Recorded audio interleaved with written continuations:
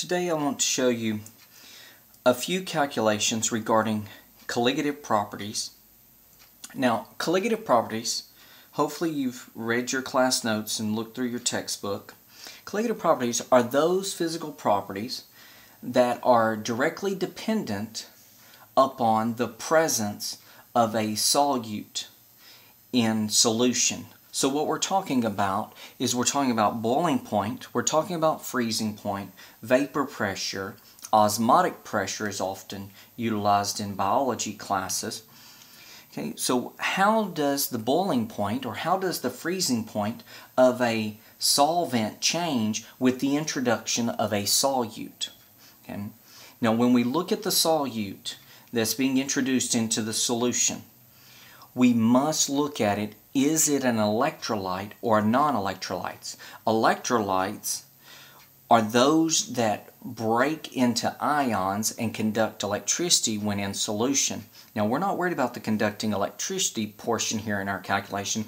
What we are looking at is the presence of ions, because when this potassium nitrate breaks in solution, when it dissolves, it's going to produce two separate entities, a nitrate ion and a potassium ion. Okay, so it's going to work as two separate entities, which is going to have a different effect on the boiling point than, say, something like sugar that is a non-electrolyte, is a molecule, and doesn't split into ions. Okay, so we have to look at that. Okay? Now, let's first write our formula. Now, again, I hope you have reviewed your class notes, looked through your textbook before diving into these calculations. So we're calculating the expected boiling point elevation of a 0.2 molal. Now this is molality. We are looking at molality when we look at colligative properties. Okay, we are looking at molality. Molality is equal to the moles of solute, in our case potassium nitrate, per kilogram of solvent. Okay, so again, please make sure that you recognize we are looking at molality, not molarity here. Okay, it's an easy thing to get confused. Okay, so our formula here is going to be equal to delta TB, we're looking at the boiling point elevation change, is equal to KB. KB is a boiling point molality constant. Okay, and this is an aqueous solution, so we're looking at water as the solvent, multiplied by the molality, okay, which is given here, 0.2. And one other thing that's often called the Van Hoff factor, it's usually just represented with a lowercase I, a Van Hoff factor. That is why it is necessary for you to look at the solute and determine, is it a compound composed of ions or composed of molecules? Because this is composed of two ions, the potassium and the nitrate ion. So that is a Van Hoff factor of 2. Okay? Because it splits into two ions present. Okay? Multiplied by our molality, 0.2. Okay, right here. And now our KB. KB is a constant. Okay? And you retrieve those values from your textbook. There's often a data table with KB and KFs for freezing listed for various solvents. Okay, I've got them written here for water. This is an aqueous solution. So the KB value for water is a positive, notice boiling point elevation, positive 0.51. So when we solve this, we are not solving for the new boiling point, we are solving for the boiling point elevation. How many degrees Celsius will the boiling point elevate compared to pure water? So let's go 0.51 times 2 times 0.2. Okay. So do you see what I did? I went 0.51 times 0.2, that's the molality, times 2 for the Van Hoff factor, okay? And I get a value of 0.204 degrees Celsius. Okay, the degrees Celsius comes from this KB value here. Okay, this is the change in boiling point. Okay, the boiling point elevation. Okay, what is the new boiling point for our solution here? Well, water boils, pure water boils at 100 degrees Celsius. That's its pure boiling point. Now it is going to boil 0.204 degrees above that. Okay, not much change, but that's mainly because we have a very low molality value. Okay, so our new boiling point of our solution is 100.204 degrees Celsius, but our boiling point elevation was just 0.204 degrees Celsius. Let's try a second example. This time let's look at freezing point depression. Okay, freezing point goes down. Okay, freezing point goes down. Notice that the Kf value up here is a negative 1.86. That's because freezing points go lower while boiling points elevate with the introduction of a solute into that solvent. Okay. So let's solve this one. What is the freezing point depression? So we are looking for delta TF of water in a solution of 17.1 grams of sucrose. Okay, there's sucrose, traditional table sugar, and 200 grams of water. Okay. All right, so first thing, let's write our formula. Delta TF is equal to Kf times the molality times the Van Hoff factor. Okay, let's put in our Kf value. Again, we just retrieved that from a data table. Negative 1.86. Okay. Our molality, we do not know what our molality is. They didn't give it to us.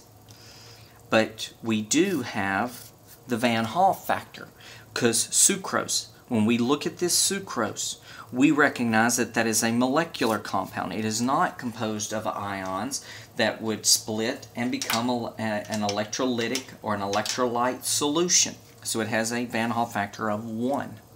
Okay. Now, we need to get this molality.